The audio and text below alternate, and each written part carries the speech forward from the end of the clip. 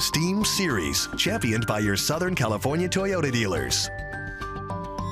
All right, it is time for this week's STEAM Series, and our focus today is engineering. CBS 2's meteorologist Amber Lee is introducing us to a tugboat captain. All right, so this is fascinating. He makes his living rescuing ships stranded at sea just off the coast of LA at one of the busiest ports in the world. Check it out.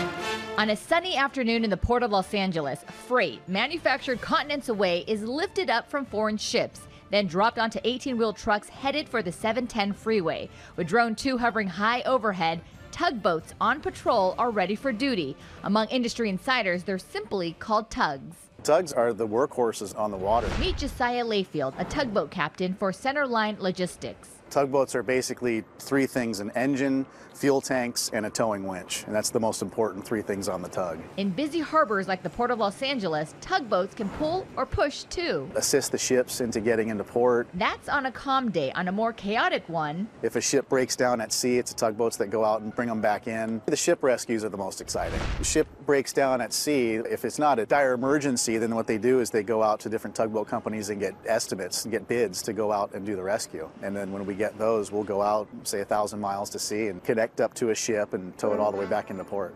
of all the steam disciplines, tugboat captains rely most on engineering. The hydrodynamics of operating a boat and safely landing and departing with these large barges. A lot of engineering goes into that. The equipment that we use. Compared to the massive ships they tow, tugboats look like trinkets, but don't underestimate their power. 3 floors down from the captain's deck, This is the engine room. almost all of a tugboat's weight comes from the fuel it carries and the engine in its room.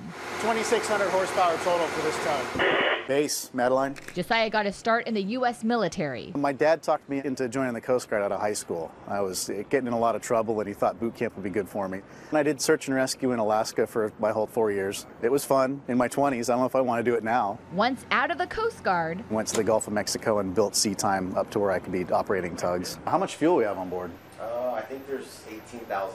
Okay. To be a captain, you generally need to be fairly type A personality and be able to be direct and bark out orders a lot of times. you also have to be willing to live on board 24/7 for days at a time. His advice to aspiring seafarers: to learn the ropes, consider the Coast Guard or the U.S. Job Corps Seaman Academy. 2 years, once you come out of there, you have an able-bodied seaman credential, and from there you can slowly build up a license. For Josiah, despite the dangers, there's no better job. I love being out on the water. The view's great. The sunrises are beautiful.